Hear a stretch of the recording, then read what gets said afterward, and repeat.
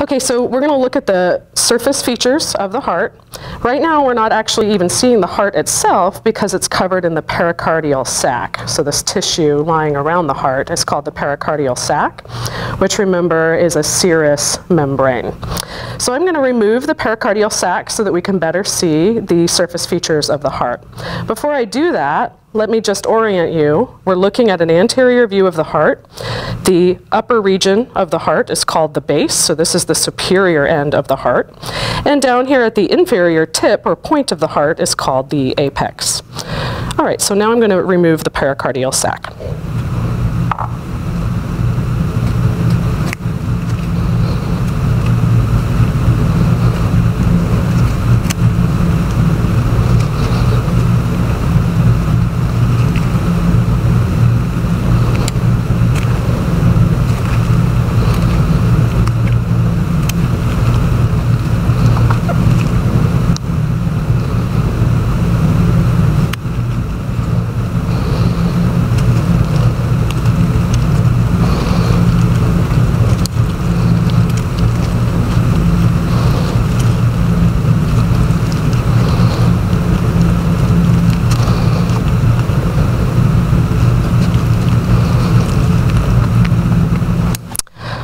So now let's look at the surface features of the heart.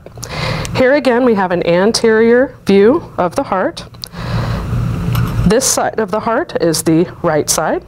This side of the heart is the left side. The way I can tell that is I look for this wrinkle, which is called a sulcus. That's not on your list. I'm just pointing it out as a landmark. This wrinkle, called a sulcus, separates the right side of the heart from the left. And I know this side is the left because the left is so large that it also includes the entire apex. The left side of the heart is much larger than the right. All right, looking at the superior end of the heart, I can find little structures that are kind of ear-like structures, and they're a bit darker in color. They're called auricles. So this would be the left auricle because it's on the left side. And then the right auricle would be right over here. Now let's name the chambers of the heart. The two large chambers of the heart are the right ventricle and the left ventricle, and they take up the majority of the mass and volume of the heart.